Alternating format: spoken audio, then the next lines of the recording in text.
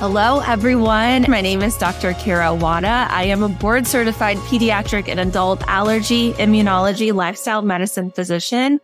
And this session will be all about allergies, sinuses, and inflammation, and really exploring the connection between those. So for those of you who I haven't met before, it's so nice to meet you. I am so thrilled you are here.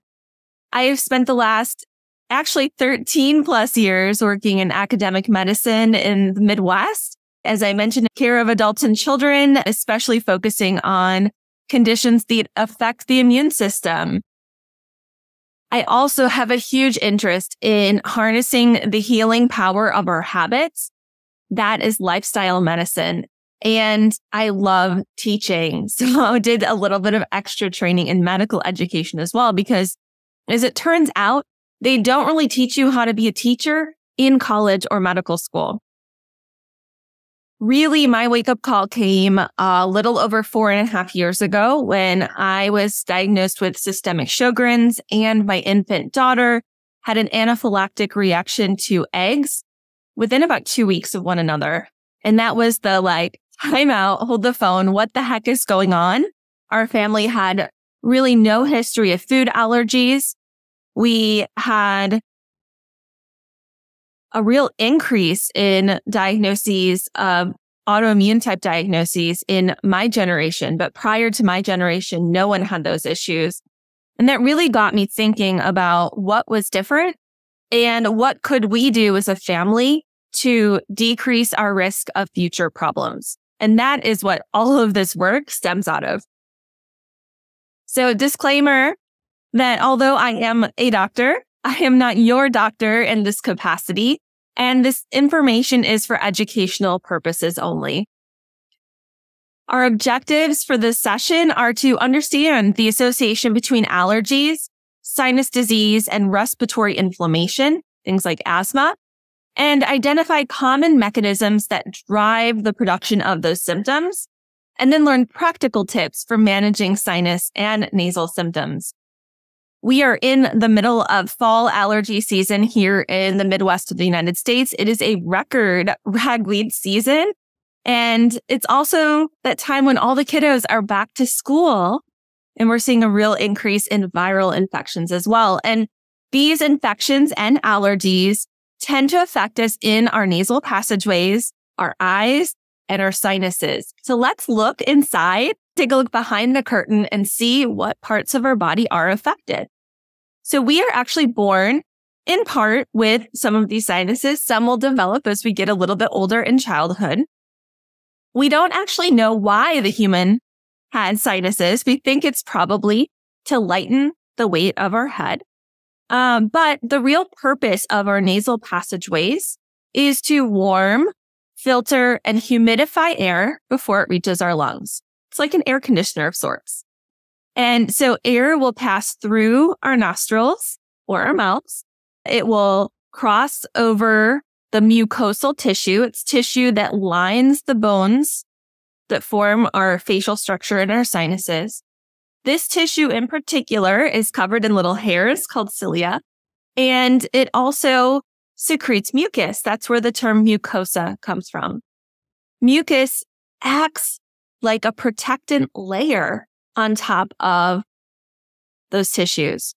It also helps grab any particulate, viruses, other things that come in that way and helps us expel them. They're blowing our noses or swallowing that mucus down to our stomachs, where the stomach acid hopefully is digesting it.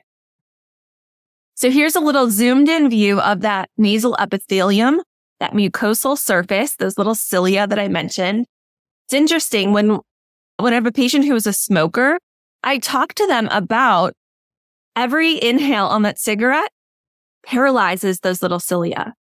And the longer you get out from that last puff on that cigarette, or maybe that vape, those little cilia are going to start to wake up. And it's amazing because then the body goes into repair mode.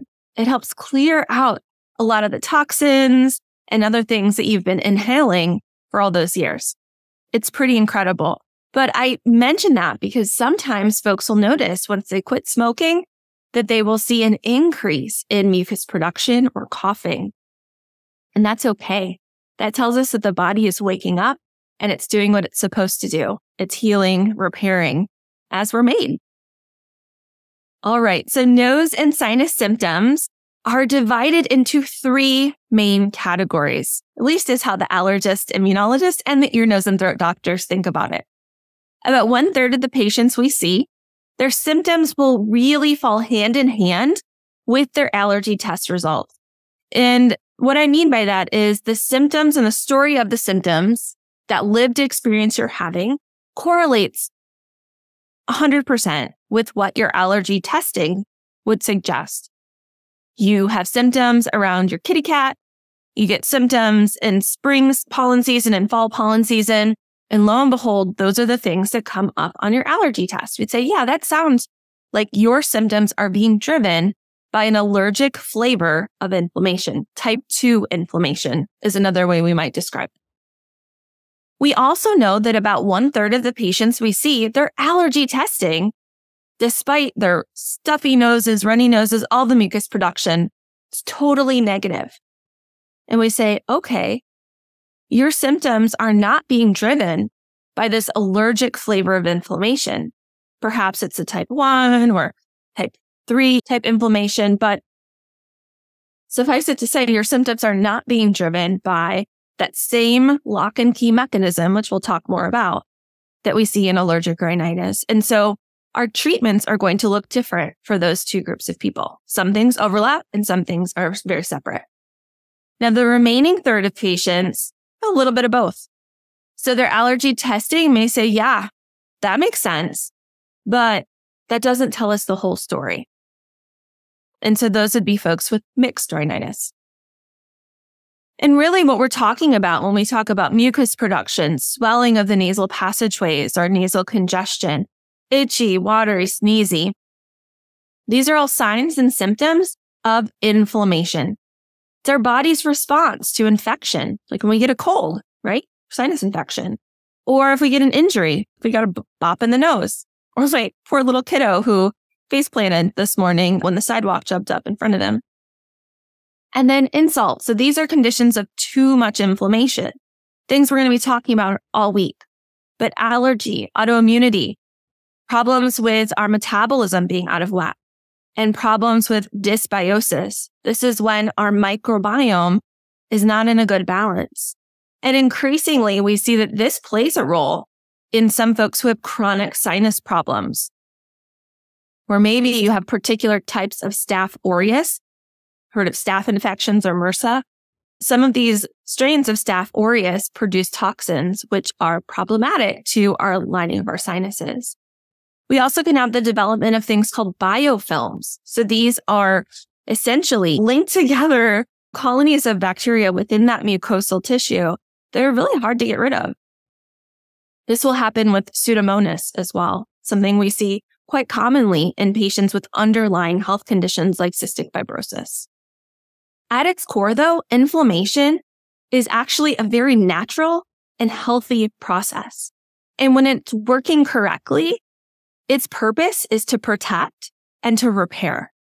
And when we're in the middle of that, and we're in that happy place, never quite stagnant, but in that happy place, it's called homeostasis. It's a happy place. When we have too much of it, though, that's when we have a problem. And that's what this week is all about. All right. So inflammation, as I mentioned, plays a key role in our nose and sinus symptoms. Allergy-related inflammation is related to the release of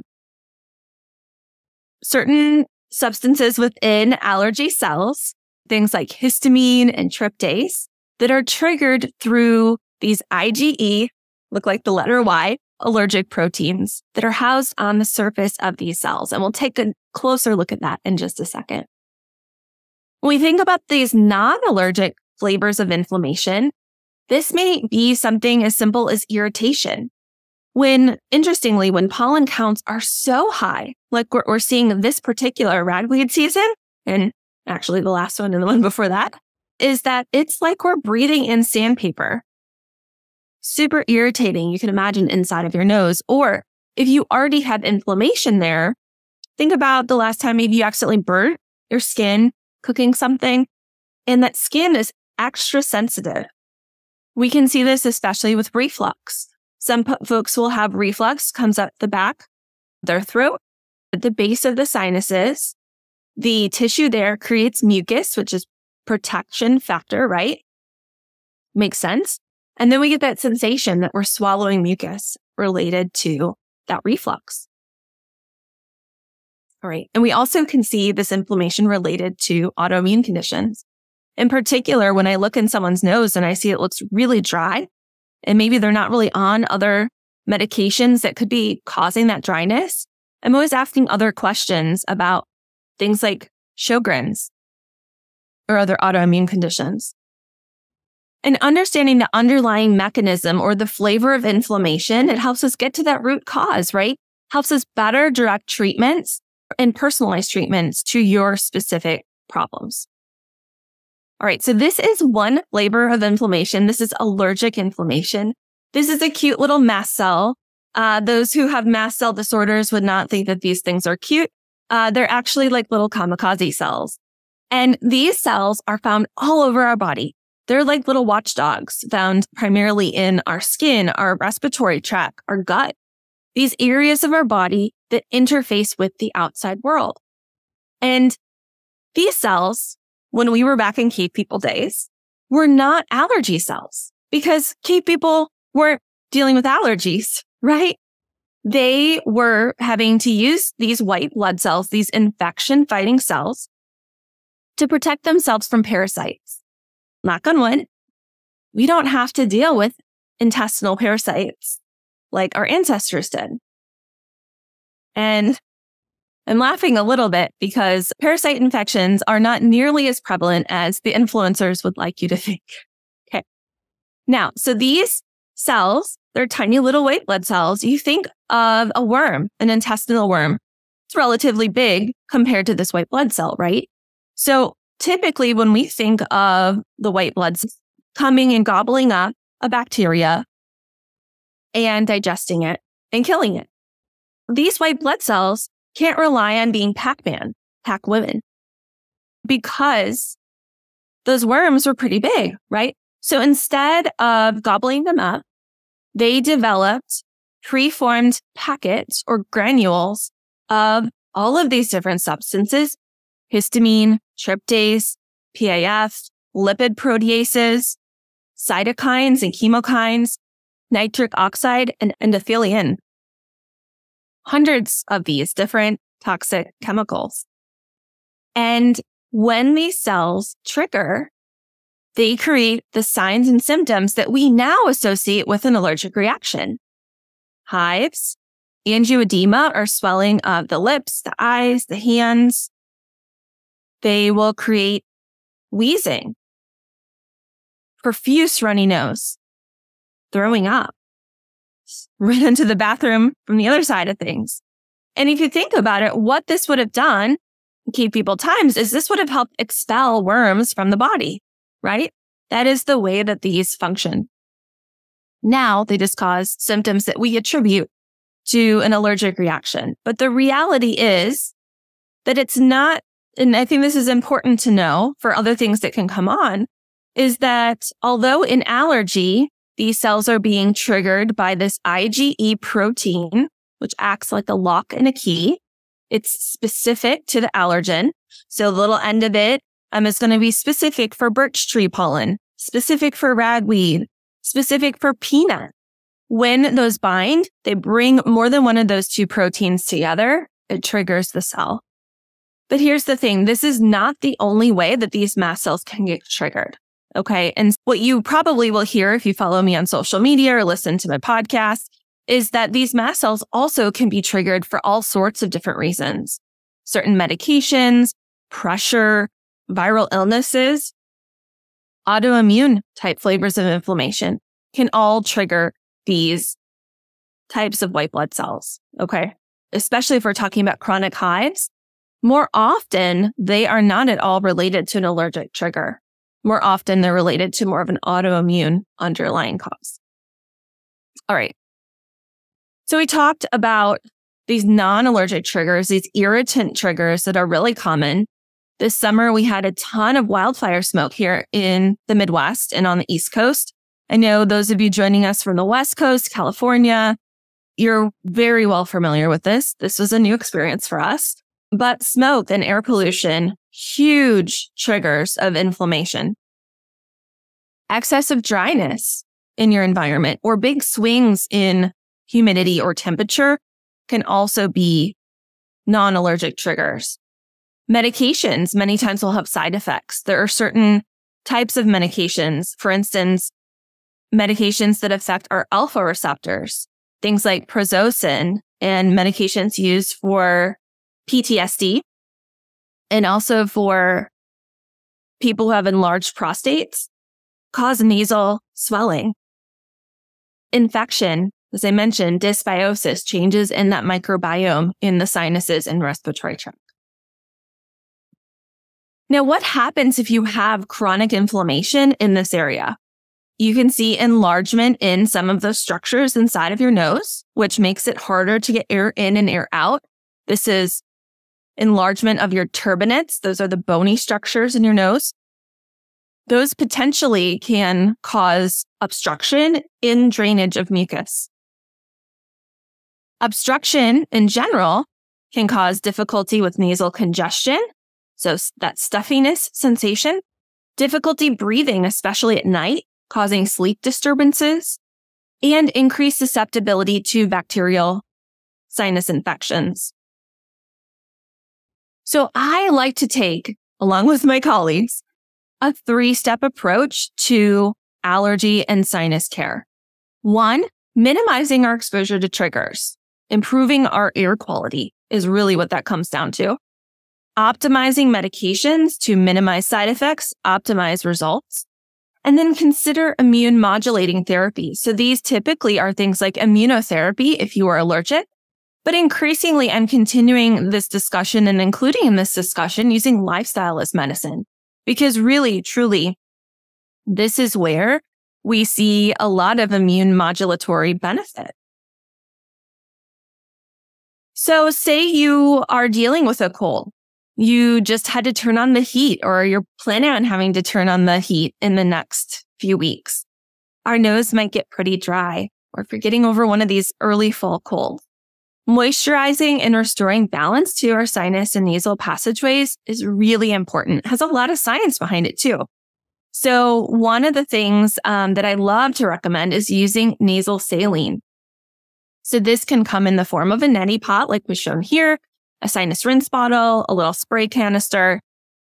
But really what we're talking about is a way to maintain the mucosal barrier, loosen mucus and rinse away debris. That includes pollen. And it also increases mucus clearance. So flushing things out, giving your nose a little bit of a shower. When we talk about trigger avoidance as well, we're talking about indoor allergies. Most often we're talking about dust mites and critters that live in our homes. So our fur babies, like our kitty cats, our dogs, maybe we have some little rodent fur babies, like a guinea pig or a hamster. This also can be pests. So maybe those non-pet rodents and cockroaches, depending on where you are as well. All of these are potential indoor allergens. What is interesting about indoor allergens, they tend to be things, especially if we're living with them, that we're exposed to day in and day out. And our allergy symptoms can present differently in those situations as opposed to something that we're encountering every once in a while or seasonally. Those allergens that we encounter every once in a while or seasonally, they tend to be pretty dramatic in their presentation. Itching, sneezing, total obstruction. It feels like you almost have a cold, miserable. Whereas if you're exposed to these things on a day in and day out basis, they tend to be more of a nuisance and frustrating. And you tend to sometimes get used to these symptoms over time until they hit a breaking point. So how can we minimize our exposure to these things? 1, we know that we spend 90+% of our time indoors. So we can focus on improving our indoor air quality. So interestingly, dust mites we talked about first and foremost, they are pretty heavy allergen. The allergen they create is pretty heavy, settles on the floor pretty easily and quickly. So using an air purifier, not particularly helpful for dust mites. What's going to help for dust mites is washing your bed linens weekly on hot and drying on hot. And also thinking about getting allergen encasement. So these are zip-up covers for your pillow and your mattress. They're tightly woven. You want something that's breathable, but tightly woven. And those are going to help decrease your exposure to those dust mite allergens.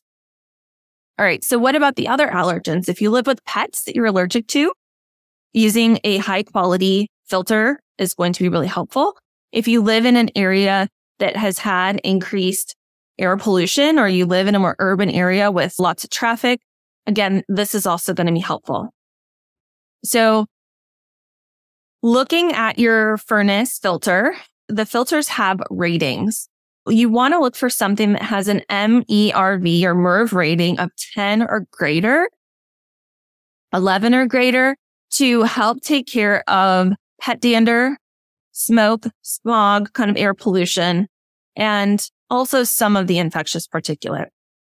Now, it's interesting when you look at this rating of these MERV ratings, when you get to the top rating, that's essentially a HEPA filter. So when you're looking at some of these standalone units, for instance, our office has a molecule unit, or on your vacuum, maybe it's a HEPA filter type vacuum. That's what that means. Okay. If you do not have super significant pollen allergies, or it's a low pollen time of year for you, open your windows, get that circulation going. There is something to say about airing out your house and improving your air quality. All right. So a quick little note on dust mites. These are little dust mites. They are microscopic, not a hygiene issue. Unless you're joining us from Denver, I can pretty much guarantee you have dust mites in your house. Denver is actually too high and too dry for these little critters to survive. So if you have significant dust mite allergies, it might be a reason to move. And they live off of the humidity in the air. So if you need an excuse to not make your bed, there actually have been some studies that show that dust mite levels are lower in people who do not make their bed, because the moisture our bodies give off while we're sleeping is able to fully evaporate and dry out during the day. So you can tell them your allergist said that you don't have to make your bed. All right. So outdoor allergies, as I mentioned from the get-go, we're in the middle of fall allergy season when I'm recording this in the Midwest of the US. It is a record pollen season and we're only a few weeks in. And the reality is, with climate change, outdoor allergies are going to continue to be an ongoing and worsening problem for many of us. Trees will start the pollination season. They'll start early spring. As soon as the snow melts, we have a decent thaw. Those trees start to bloom. Yep, the pollen's there. So for where I'm located, this is as early as late February. My sister who lives in Houston, maybe December with mountain cedar.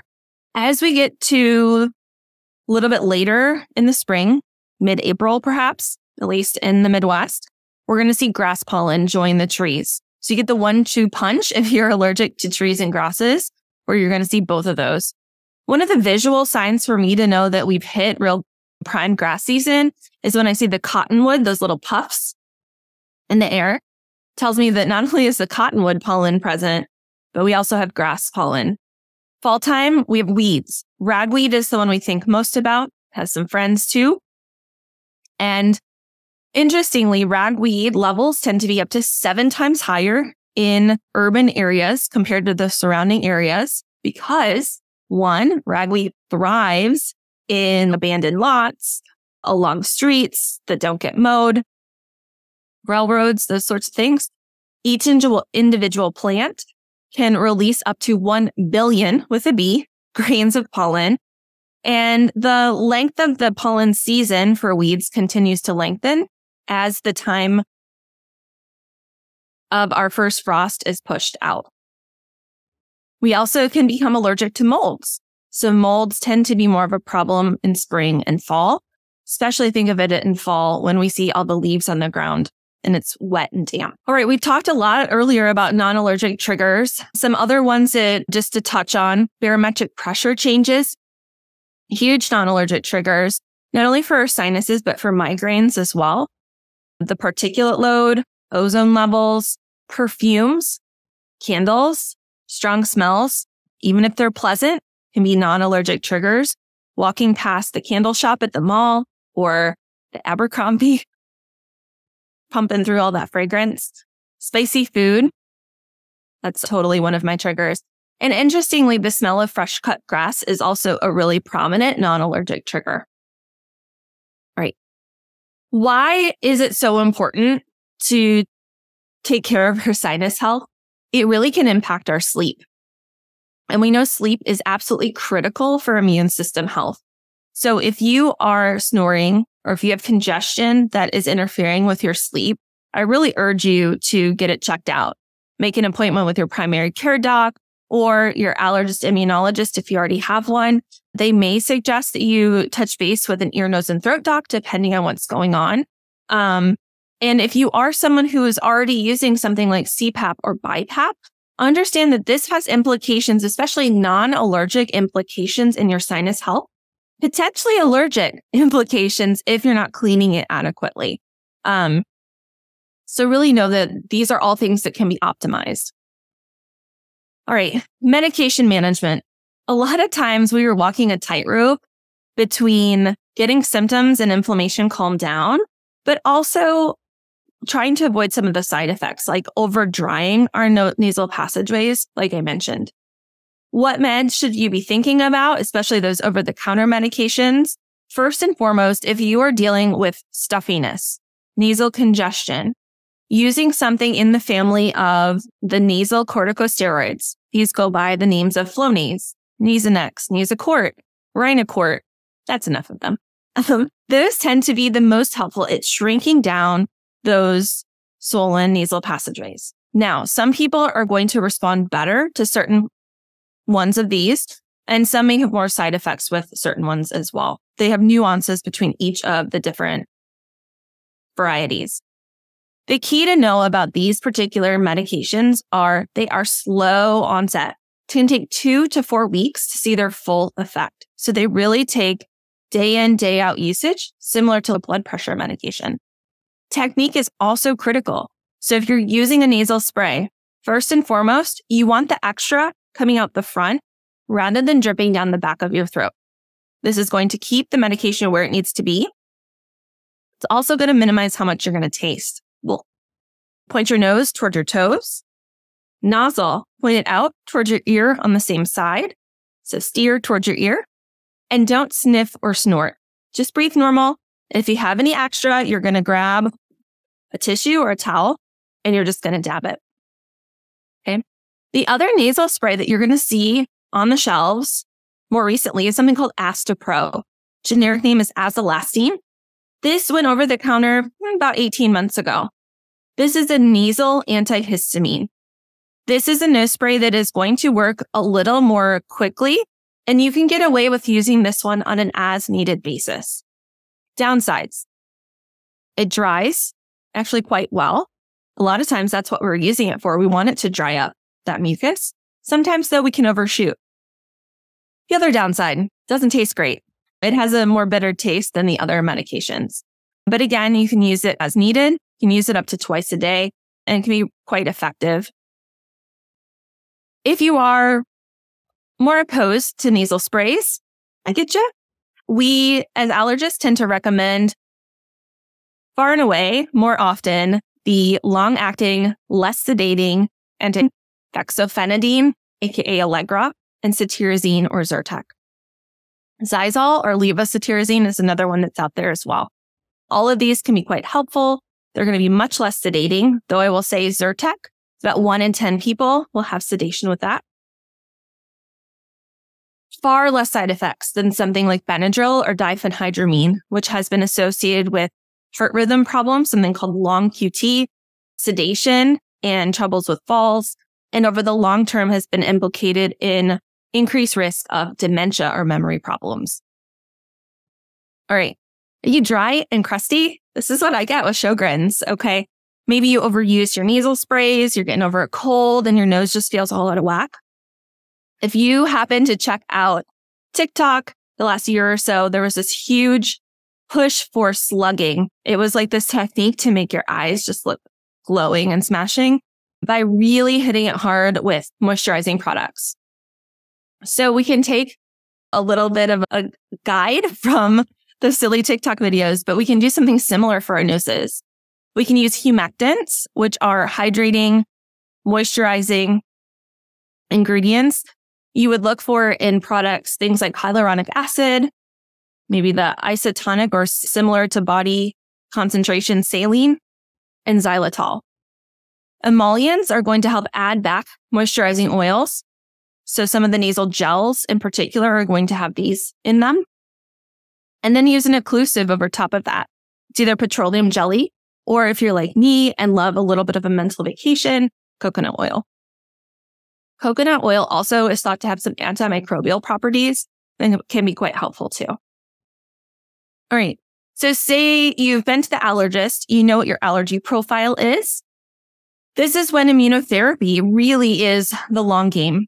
It is something that helps change your immune system's response from fighting the allergen to ignoring it for the long term. You can check out immunotherapy, and in particular about a couple types of immunotherapy that are cutting edge. Those include intralymphatic and sublingual immunotherapy. We are excited. We already offer sublingual immunotherapy where I practice, but we are looking to be trained in intralymphatic immunotherapy in the next couple months. So really excited about just having all of these different ways to offer long-term treatment solutions to our patients. All right, so what we do as an allergist, we sit down with your allergy profile, your test results, and we look at your symptoms. And then we put together a personalized recipe in order to work on desensitizing you to these allergens. And typically when we're thinking about allergy shots or sublingual, this is a long-term process of about 3 to 5 years. So really the side effects or risks of immunotherapy, you can have allergic reactions. So with allergy shots, we estimate about 1 in 200 will have a little more significant allergic reaction to a shot. And one thing I talk about with my patients that have autoimmune conditions, immunotherapy is not contraindicated. It means we can do it. There's nothing that says we shouldn't do it in someone who has autoimmune disease. But I think we need to have a real open line of communication to see how you're doing. Because anytime we're, messing around with things with an immune system that's already misbehaving, there's a potential that things could go awry. And so we need to stay in contact and troubleshoot if symptoms are worsening. One thing I love about where I practice clinically is the collaborative care that we have with our ear, nose, and throat physicians. So ENTs specialize in the surgical interventions in diseases affecting the nose and sinuses, and really anything else in this area of the body. And as an allergist immunologist, I am not trained as a surgeon, so you do not want me going anywhere near you with a scalpel. Instead, that's where I have the expertise of, years of experience of formulating immunotherapy, using biologics and other medical management for these conditions and diseases. All right. So your quick start guide to get you started after this session, really think about who needs to be on your care team. Assemble the right care team. Find out your inflammation type.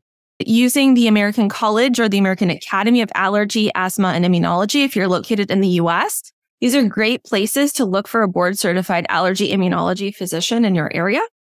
If you're getting dry and crusty, consider using a sinus rinse and doing that slugging technique I talked about. In general, anytime we are making an intervention on our health, you need to get curious and experiment a little bit and take some notes so that you can report back to your team about what worked, what didn't work, and then be patient with yourself.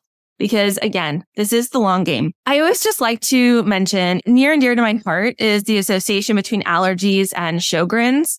65% of Sjogren's patients will experience allergy-like symptoms. And I just always like to share this and see if something to think about, especially if your allergy testing is negative and you are dry, something to ask your care team about. Hey, Should I worry about Sjogren's? We know that Sjogren's is well underdiagnosed and not always recognized. All right, so what is next?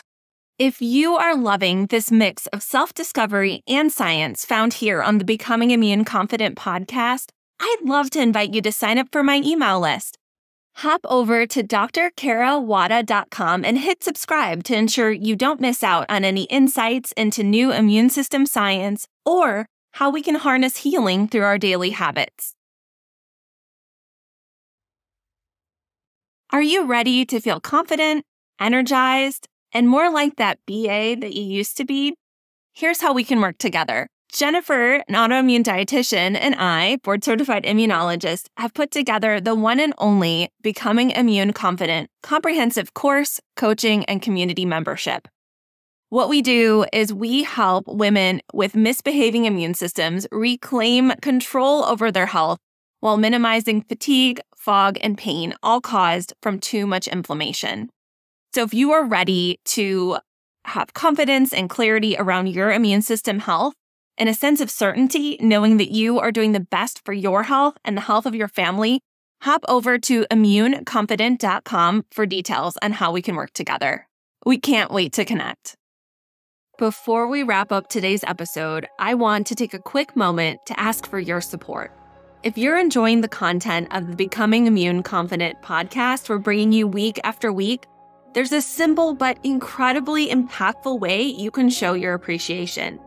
You see, leaving a review is like giving us a virtual high five, and it helps our podcast reach even more people who could benefit from the valuable insights, entertainment, and inspiration we strive to provide week after week. So if you're finding value in what you hear, here's what you can do. Open up your podcast app, whether you're on Apple Podcasts, Spotify, or any other platform, and give us a glowing 5-star review. We're dedicated to bringing you the best, and your feedback helps us fine-tune our content to suit your interests and needs. But hey, don't stop there. If you have a moment, leaving a few kind words in the review section goes a long way too. Share what you love about the podcast, your favorite episodes, or how it's made a positive impact on your life. Your words not only brighten our day, but they also encourage others to join our incredible community. Remember, every 5-star review and every word of encouragement counts. It's like fuel to keep us creating, innovating, and striving to make your listening experience even better. So if you're up for it, show us some love by leaving us that virtual high five in the form of a 5-star review today. And a huge shout out to all of you who have already taken the time to do so. You rock. Thank you for being a part of our podcast journey, and we can't wait to keep bringing you more amazing episodes in the future. Until next time, keep shining and keep listening and keep on building that confidence in yourself and your immune system health. Take care.